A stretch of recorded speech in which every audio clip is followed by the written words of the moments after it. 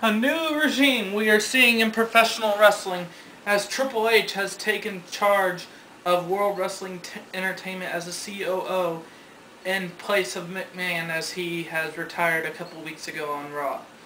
CM Punk, WWE Champion. John Cena, WWE Champion. 2 WWE Champions, 1 title. More on everything in a minute. First, welcome to John's Wrestling Views. I am your host, John. Thanks for tuning in. A lot going on in professional wrestling, especially Raw, well, WWE in general, but Raw especially, with Triple H as the new executive officer, the new guy in charge, now that Vince McMahon has retired. First thing of business, he brought back JR to commentary on Monday Night Raw. He claims he re-signed John Morrison. John Morrison was never out of the picture. He was just injured, which I thought was silly, but it is what it is. And then the biggest decision he's done thus far is re-signing CM Punk, who left Money in the Bank as WWE Champion. That was after Rey Mysterio won the title in an 8-man tournament, defended that title against John Cena later that night. John Cena wins the championship. That's when CM Punk makes his return with his new theme song, Cult of Personality. And so what does Triple H decide to do in all this? Let's have 2 WWE champions, and by SummerSlam we'll make it 1, as the 2 will face each other in kind of an undisputed WWE championship match. If it's anything like how their match at Money in the Bank was, expect a great match. Their match at Money in the Bank, I would say, definitely a 5-star match out of 5. Phenomenal match. CM Punk and John Cena, in my opinion, both have the ability and the capability of putting on a great show, a great match, and to put those skills together against each other, you're in store for one great match. And, you know, Triple H, one's got to think and question what kind of big decisions is he going to be making now that he is the guy in charge of World Wrestling Entertainment. You know, McMahon did some great things for the WWE in the past to make it, you know, for the fans, like to make fans want to tune in every Monday, every Friday, every Thursday when SmackDown was on Thursday. What's next? McMahon was always great at building storylines and so on and so forth, signing some great talent. Now it's Triple H's job. Let's see what he has in store. So far, not doing so bad, at least on TV. I'm sure there's a lot more done backstage that he does that none of us are really realizing. Couple things that really stick out to me, though, as a fan of what I'm wanting to see or what has the possibility. The other night I was talking to Drew Wicks, and he suggested 2 things that Triple H does. 1, get rid of this stupid anonymous general manager garbage going on Raw right now. But if you've noticed, since McMahon retired, since Triple H has taken over, there has been no interruptions from the general manager, no announcements from the general manager. Maybe that's a sign. You know, I heard somewhere that Triple H was the general manager. Wonder if if it's completely dead now or what their plan is. But so far, I'm actually enjoying not having to be interrupted by the general manager. Of course, one's got to presume that Triple H is only going to be on TV for so long with these storylines now that he just took that role of COO. He won't be there for a good long time, just as McMahon wasn't always there. Then maybe we'll start hearing from the general manager again, whoever that may be. Who knows? The other thing Drew mentioned that he wants to see done is to rebuild the tag team division.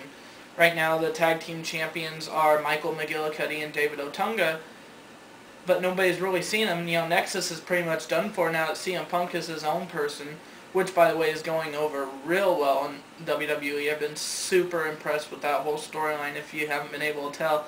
But yeah, they're tag team champions, but the only way to really see them is to watch WWE superstars. You know, they aren't really in storylines, rivalries. They had a match this last night against Santino Marella and Zack Ryder, 2 popular individuals in the WWE. Especially Zack Ryder, you know, his internet show's really picking up. Guy's an entertaining guy. Expect great things from him in the future, especially under Triple H's leadership as is right now.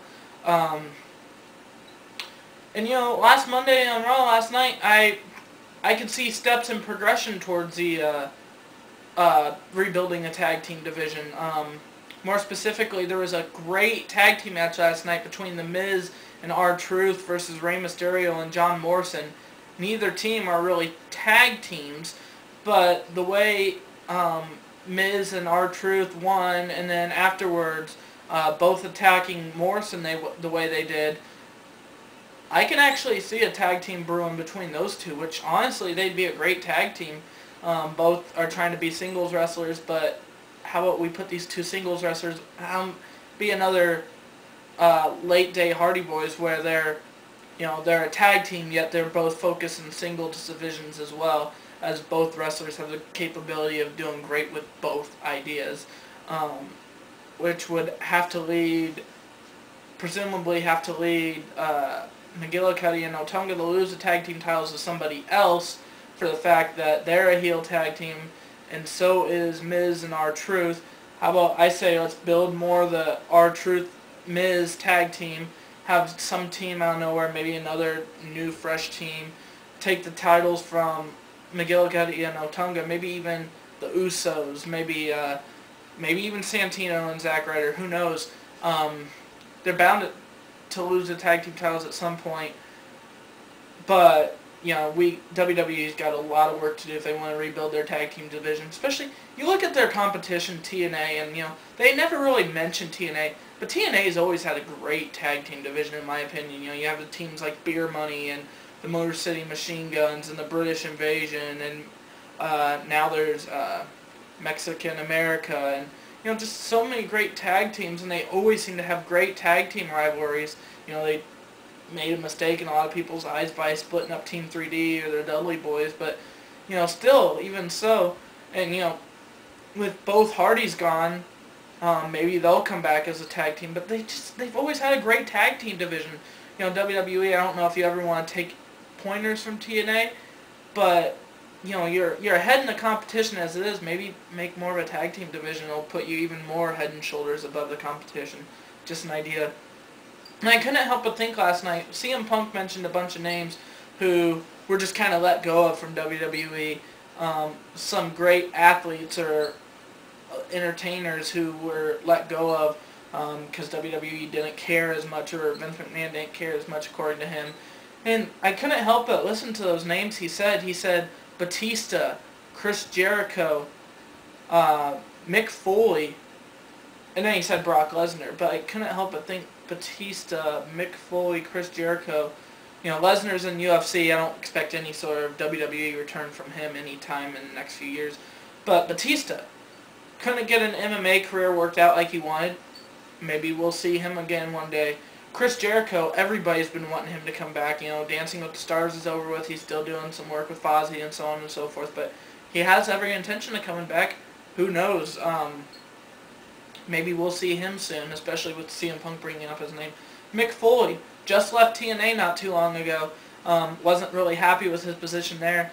Definitely one of those people who we should be considered for the Hall of Fame in the next few years. Maybe we'll see some sort of Mick Foley return somehow. I don't know. I couldn't help but notice that last night in Raw. Let's see if they go anywhere with it. Overall, and then on SmackDown you got Randy Orton and Christian still rivaling. Christian's a champion. It's going to be the two of them in a no-holds-barred match at SummerSlam. Once again, you got two great athletes here in a rivalry. Their rivalry has been watered down, in my opinion. It's not been as good as it should be. But you got two guys who can put on a phenomenal match. Put them against each other. No disqualifications at SummerSlam. We're in for a pretty good SummerSlam, folks. Let's just face it. Excited to see where things go from here. Alberto Del Rio, Money in the Bank. Who knows when he'll cash in? One would presume it'll be sometime fairly recent or fairly soon to come. Daniel Bryan, SmackDown's Money in the Bank, claims he's waiting until WrestleMania. Which, if he's going to wait that long, and then you have John Cena and The Rock as Raw's main event, man, I'm excited. WrestleMania is still 8 months away, but it's exciting to see how they're going to keep building throughout the rest of the year to make WrestleMania. We just have to see what's in store next. But now is a great time to be watching wrestling just as any other. But that's all for tonight. Once again, thanks for tuning in. I'm John. Have a good one.